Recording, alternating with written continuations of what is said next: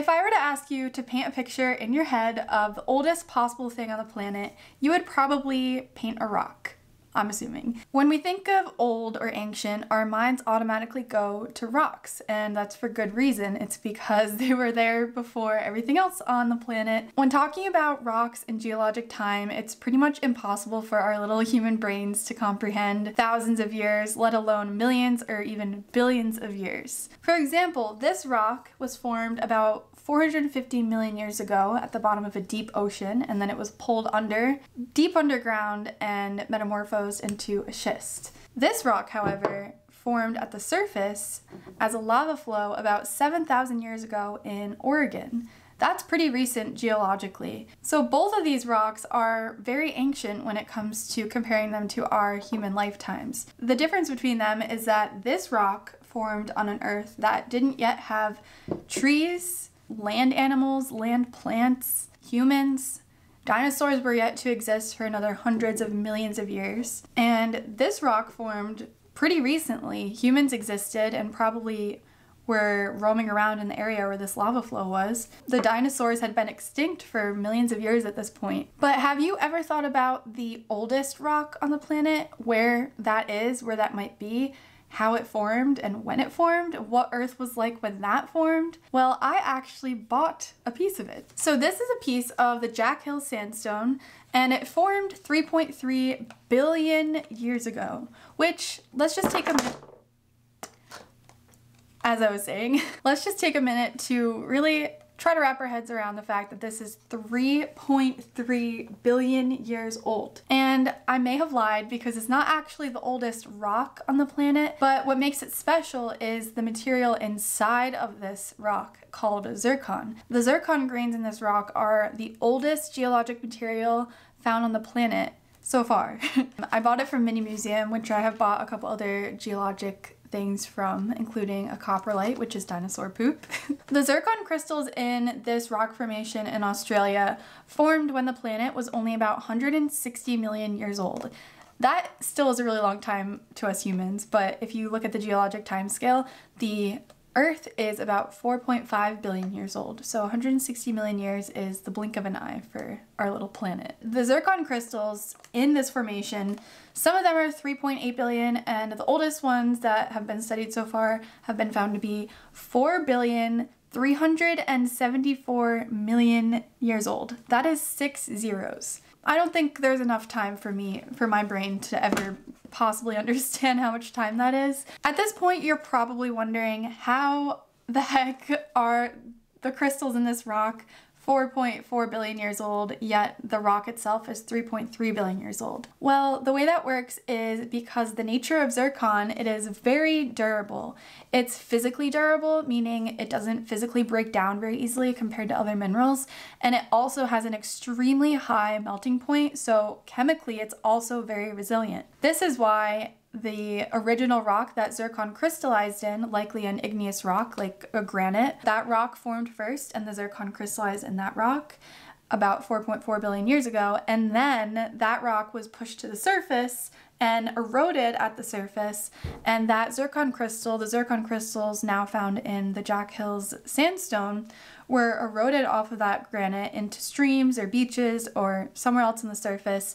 And because of the beautiful rock cycle on our planet, they were eventually deposited somewhere new and compacted into a new sedimentary rock. Voila, we have the Jack Hills Sandstone, which is also, I think, lightly metamorphosed, not just a good old regular sandstone. It's a metasediment. Okay, so a little bit of background on zircon. Zircon is the natural mineral that we are talking about here, but you're also probably thinking of cubic zirconia, which is a man-made material that is found usually in more affordable jewelry because it's a replacement for diamond. It looks like diamond because it's very clear. And then we also have zirconium, which is the element that is in the chemical formula of zircon.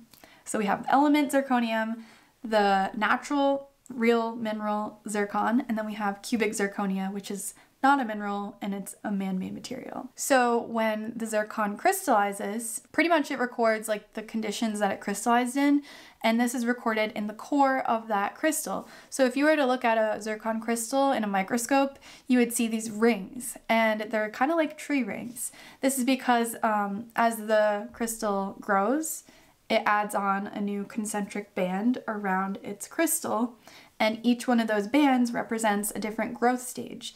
This is not only a thing for zircon, you can see this in other crystals like feldspar. Feldspar is a very popular example of this. And you can also see it in hand samples if you were to look at a geode. Geodes have agate rings usually, and you can see the concentric banding of the agate as it grew in the vesicle. Since zircon is so physically and chemically durable, it can go through several steps or even several cycles of the rock cycle without being destroyed or altered at all. So it can hold on to all of that information from when it first crystallized up to all the different growth stages of that crystal, and it's pretty amazing the stuff that it can tell us. So this is how we can get a 4.4 billion year zircon crystal within a 3.3 billion year old rock. 4.4 billion years ago, when the zircon crystals in the Jack Hills Sandstone were first crystallized, it was during the Hadean eon, which was previously thought to be completely void of life, and so far we still don't have evidence that life existed at all in this eon. But the zircon crystals in the Jack Hills Sandstone have given scientists a little bit of hope to maybe possibly one day finding evidence that life may have existed outside of the Archean eon, which is where we currently believe life first started. The reason for this is because in these crystals, in these zircon crystals, scientists were looking at the oxygen isotopes. Using the oxygen isotopes, they we're pretty much able to figure out that the zircon crystals crystallize in the presence of water. That means that the temperatures on the planet had to have been cool enough for liquid water to exist in the first place, possibly even an ocean. There's still a lot of research to be done on the zircon crystals, but this is really exciting because previously we thought that the Hadean eon was like Hades, the name. We previously thought that it was just all fire and a lava ocean and no possible environment for liquid water whatsoever. So these tiny little time capsules have already changed our idea of what life may have looked like early on in Earth's history. At this time, during the Hadean eon, plate tectonics had just started moving around the planet, and also there was a lot of meteorite impacts and a lot of early volcanism, which is why scientists used to think, or may still think, that there were literal lava oceans. So not exactly the place that you'd want to go visit if you had a time machine. Whoa, Doc, stuck here. I can't be stuck here. I got a life in 1985. I got a girl. So although zircons are a very common mineral on the planet, they actually take up a really small amount of the actual space of a rock. So if I were to take this is already a pretty tiny piece of the Jack Hills Sandstone.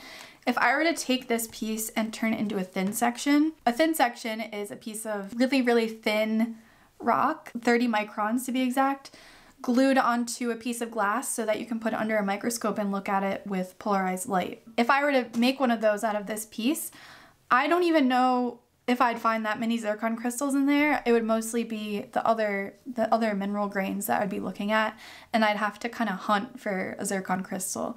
So this is probably why it took us a pretty long time to actually find these pieces of zircon in this rock. It's because you have to really be looking and know what you're looking for in order to find it. I have seen zircon crystals before when I've studied thin sections in classes in college, but it was actually pretty rare because you'd have to really be looking for one, and it's really exciting when you do find one because they're so tiny. But the telltale sign that you found a zircon is that there is a little halo around it, and this is actually a radiation halo because zircon has radioactive elements of uranium in there. And that brings me into my next topic, which is radiometric dating. You're probably wondering, okay, Becky, zircons are great, they're like time capsules. They tell us all this information, but how exactly do we know this? How exactly do we know that this rock is 3.3 billion years old and the crystals inside are 4.4 billion years old? This is because zircons contain the element uranium.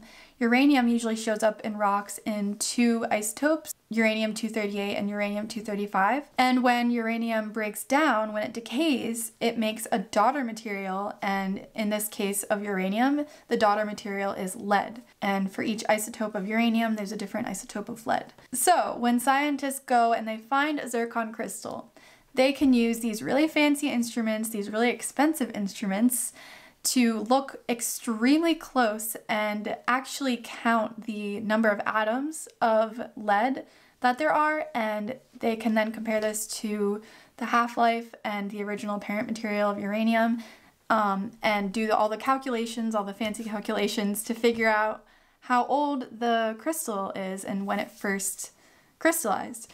And this can go as far as looking at the core of the zircon crystal and counting the atoms of lead in the core, and then also counting the atoms of lead in the outer parts of the crystal, in the outer rings, and figuring out when it first crystallized, and then comparing it to the last growth stage and how old it was when that happened. There's just so many cool things about zircon, and because of our ability to use radiometric dating to find absolute ages of rocks, we now know that this zircon in this rock formation formed before any other zircons that we found. And another fun fact for you, the first absolute ages of rocks that were calculated using zircon crystals. So the next time you're driving and you see some cool rocks on the side of the road, or the next time you're hiking and scrambling up some granite boulders, just remember that there could possibly be some tiny little zircon crystals in there, and they could be holding their own little time capsules of the region where you're hiking or where you live. And yeah, I hope you appreciate that the next time you look at some rocks and think about how old they are. And if you live in Australia, just know that I'm extremely jealous that you live on the same continent as the oldest pieces of our planet. And as always, I hope you learned something, and thank you for watching.